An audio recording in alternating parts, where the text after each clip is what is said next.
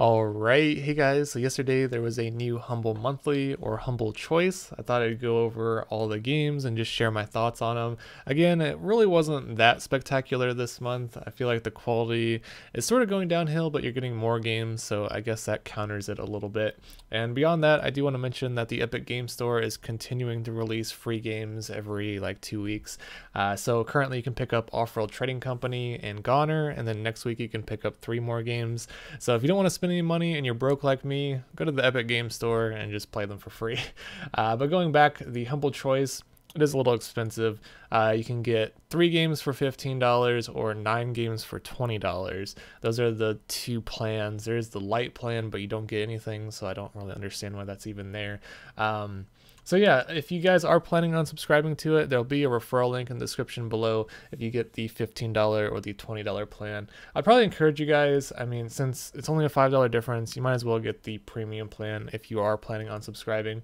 But that allows you to pick 9 games from the list of 12 here. And if you were a Humble Original subscriber, you get 10 games instead of 9. So as you can see, all the claimed ones are the ones that I decided to get, most of the ones that I just didn't already own. So let's go through them one at a time. So first up we have My Friend Pedro, which is an action-packed, fast-paced side-scrolling shooter with a lot of slow motion mechanics and levels that make you feel like you're in the midst of an action movie. It's very enjoyable and it has overwhelmingly positive reviews, so I'd highly recommend trying it out. Then we have Planet Coaster, which is very similar to Roller Coaster Tycoon, although with much needed enhanced graphics, an easy to use editor, and some great scenarios and theme park management systems. The greatest part in my opinion about this game is being able to download other people's creations off the Steam Workshop. People have created some truly amazing custom rides and I would highly recommend trying them out. You actually don't need any of the DLC to try out other people's parks, so that's cool too if you just want to experience the whole game without having to purchase any of the DLC. This also comes with some free DLC as well, so that's definitely a great one to pick up. And then there's F1 2019, which is of course a visually stunning F1 racing simulator.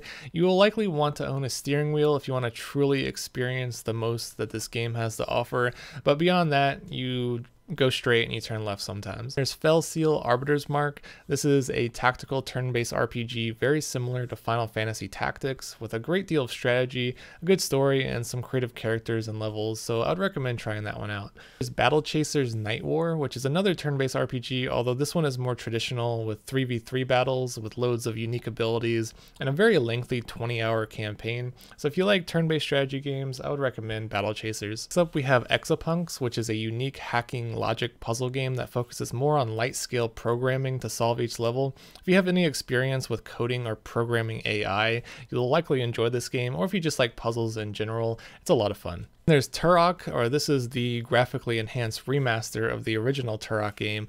It's a fun first-person shooter with loads of dinosaurs to fight and some light platforming. If you like classic shooters like Doom for instance, you'll probably enjoy Turok. And next up there's Death's Gambit. This is another Souls-like challenging side-scrolling action game. You face off against a large variety of difficult bosses, but visually the art style is great, and once you do defeat some of the bosses, it's incredibly satisfying. It's certainly worth a try. And then there's a game called 198X. This is referring to the 1980s. It's a very short 1-hour experience that kind of tells a story about what gaming was like in the arcades of the late 80s.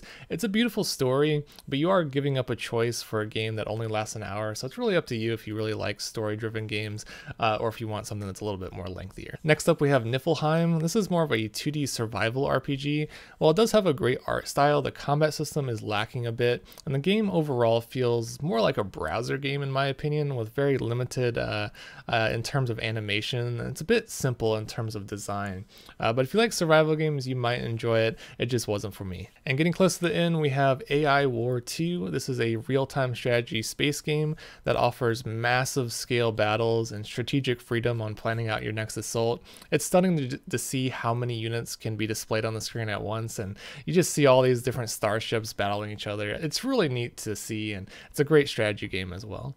And then finally, we have a game called Etherborn. This is a more relaxing, gravity-shifting puzzle game with more of an abstract, visually pleasing style that to me is really enjoyable. It's definitely a good game to play when you want to relax your mind a bit and just have a more casual experience, especially if you like puzzle games. So I'd recommend Etherborn. Those were all the games for March's Humble Choice. Let me know what you guys think in the description. I would definitely recommend like the first three. They usually put like the most expensive, most valuable games at the top. So Planet Coaster for sure, that's one of my favorites, and F1 2019, that's a very expensive game, and my friend Pedro has overwhelmingly positive reviews. So the top three I think are really good. The rest of the games, it's really up to you. Again, each game is like valued between like $10 to $40, so you're paying $15 to pick three, and you're paying $20 to pick nine. So it is certainly still a good value. It just not as good as the Humble Monthlies were in the past, at least in my opinion. But there is some unique games here, and a lot of these games have never really like gone on sale for that much, and they haven't really been bundled before. So if you want to play any of these games, it's worth picking it up in the Humble Choice rather than waiting forever for a good enough sale. But besides that, like I said, it's kind of expensive. If you are planning on picking it up, there will be a referral link in the description below, and you do get a couple more little perks for purchasing the Humble Choice as well. But yeah, besides that, make sure you get the free games on the Epic Games Store, and I hope you guys are having a good March. I guess spring is coming up soon. So thanks for watching, and have a nice day.